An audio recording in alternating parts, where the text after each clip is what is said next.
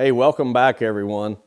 Today I'm going to answer a question that I get all the time in my seminars, submitted to the Chasing Giants podcast. I get emails about this, I get text about this, I get social media, private messages about this. Everybody wants to know, what is your favorite food plot? And today I'm going to share that with you.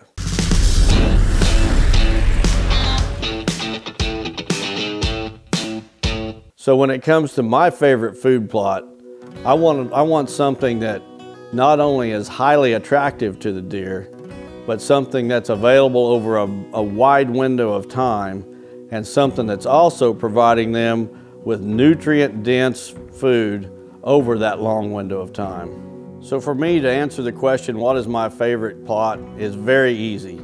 There's one plant species that offers all of the criteria I'm looking for, and that plant is the soybean. The soybean is palatable to the deer and attractive to the deer from the time that seed first germinates until the last grain is consumed in the winter months.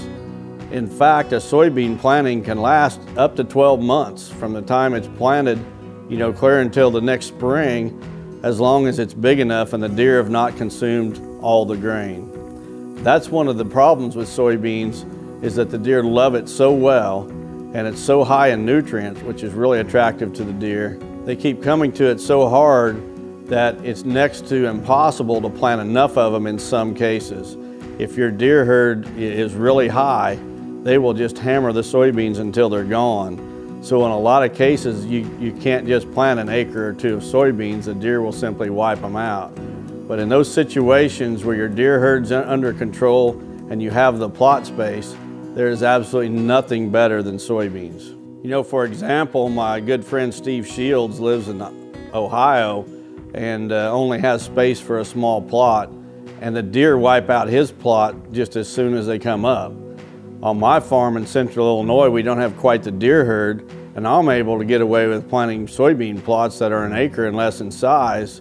Another big factor that comes into play for me is that there's a lot of large ag fields in my area that are just full of soybeans.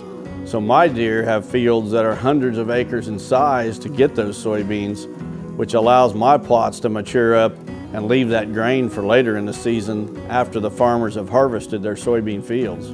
Another great fit for the soybean is a lot of food plotters focus most of their efforts on fall planted plots, the cereal grains, the bulb plants like the turnips and the radish, and those similar mixes. Well, what do you do with that plot in the spring? You just let the weeds grow up? That's an excellent opportunity to get in there in the spring and broadcast some soybeans in there, work the ground and use those soybeans to keep the weeds down. Then if the deer browse them off, well, so be it. You're going to come back and plant something else anyway. So it's an excellent opportunity to come in there in the spring and get those deer focused on that plot as a place where food's available before you come in with those fall planted blends. So from a nutrition standpoint, in the summertime when the deer are browsing on those green soybean leaves, there's very few other plants at that time of the year that can compare with the nutrients that are available in that soybean leaf. They're high in protein and other critical nutrients, so it'll really help those bucks as they're growing their antlers. I think we've all probably seen a bachelor group feeding out in a soybean field in the summer. At the same time, it's providing those same nutrients to the does who are nursing their fawns.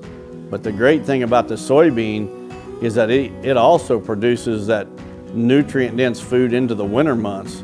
As the deer feed on that grain, there's nothing at that time of the year that even comes close to comparing to the soybeans.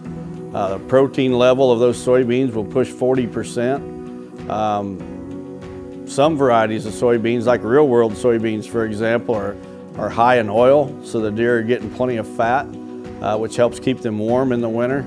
So from the time that the soybean plant germinates and the deer are feeding on that green browse, clear through the season until they're feeding on that grain in the cold winter months, they are a very nutrient-rich food.